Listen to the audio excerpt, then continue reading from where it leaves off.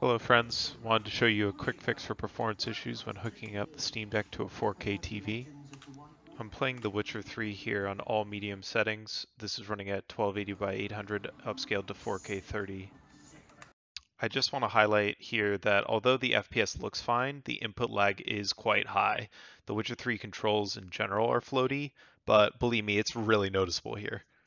So I'm running the latest beta software here on the deck, and the performance has definitely improved in the last couple of updates, but it's still not that responsive. I think the FPS counter can be a little misleading.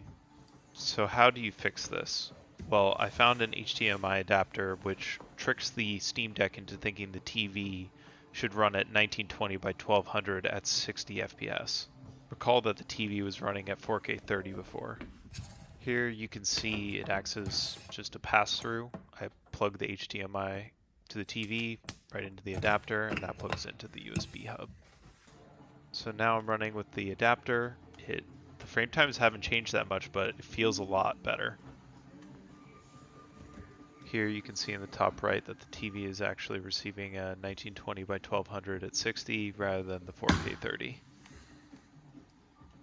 You'll notice the frame time graph is smoother than when it was running at 4K 30, but more importantly, it's just a really, really serious reduction in input lag. I mean, this feels much, much better.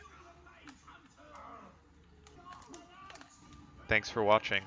I'll make sure to leave a link to the adapter in the video description.